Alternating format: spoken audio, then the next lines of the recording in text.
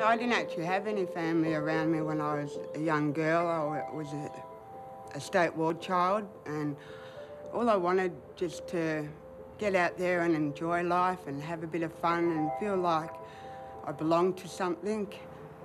RecLink is a supportive organisation aimed at people with disabilities or mental health issues, drug and alcohol problems, things like that.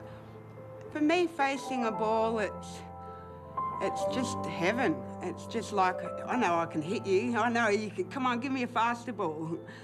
It's just a sense of pride that you've worked hard for your whole team. It's not about you, it's about your whole team. And it's the only day I look forward to in the week is to come down here and just be able to play cricket and be accepted.